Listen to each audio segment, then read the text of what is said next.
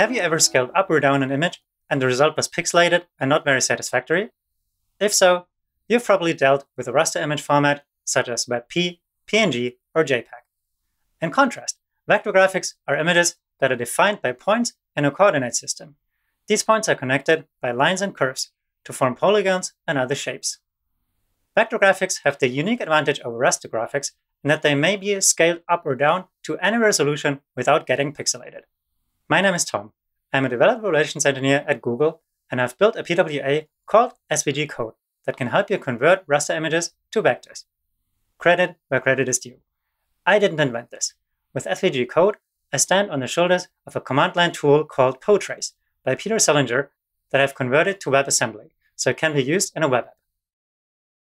First, I want to show you how to use the app. I start with a teaser image from Chrome Dev Summit that I've downloaded from the Chromium Dev Twitter channel. This is a PNG raster image that I then drag onto the SVGcode app. When I drop the file, the app starts tracing the image, color by color, until a vectorized version of the input appears. I can now zoom into the image, and as you can see, the edges stay sharp.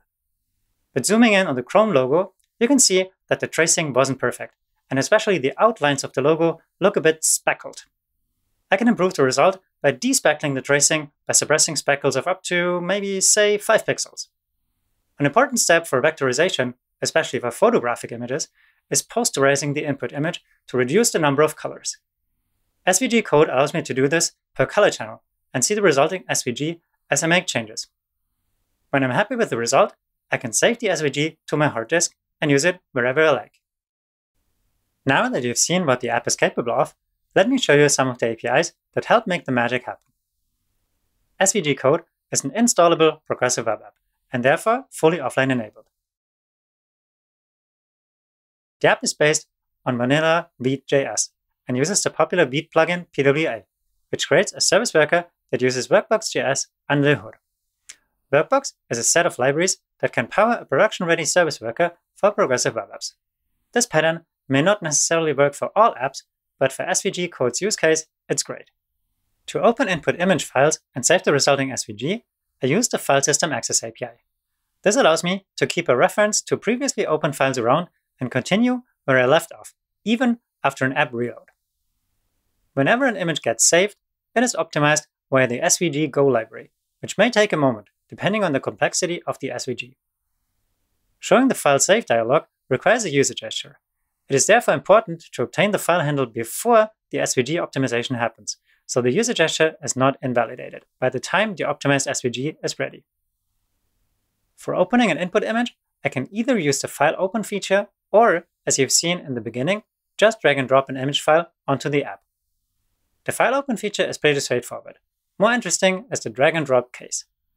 What's particularly nice about this is the fact that you can get a file system handle from the data transfer item via the getAsFileSystemHandle method. As mentioned before, I can persist this handle so it's ready when the app gets reloaded. For more details, check out the web.dev article on the File System Access API, and if you're interested, study the SVGcode sources in source/js/filesystem.js. SVGcode is also fully integrated with the operating system's clipboard via the Async Clipboard API. You can paste images from the operating system's file explorer into the app either by clicking the Paste Image button or by pressing Command or Control plus V on your keyboard. The Async Clipboard API recently has gained the ability to deal with SVG images as well, so you can also copy an SVG image and paste it into another application for further processing. To learn more, read the Async Clipboard article on web.dev or see the file source/js/clipboard.js. One of my favorite features of SVGcode is how well it blends in with the operating system. As an installed PWA, it can become a file handler or even the default file handler for image files. This means that when I'm in the Finder on my macOS machine, I can right-click an image and open it with SVGcode.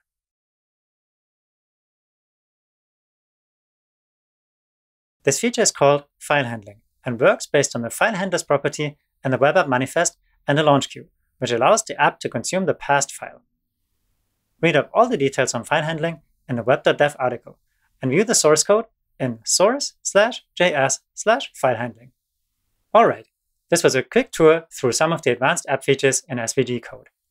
I hope this app can become an essential tool for your image processing needs, alongside other amazing apps like Scrooge or SVG OMG. SVGcode is available at svgcode.de. See what I did there? You can review its source code on GitHub. Note that since Potrace is GPL licensed, so is SVGcode. And with that, happy vectorizing.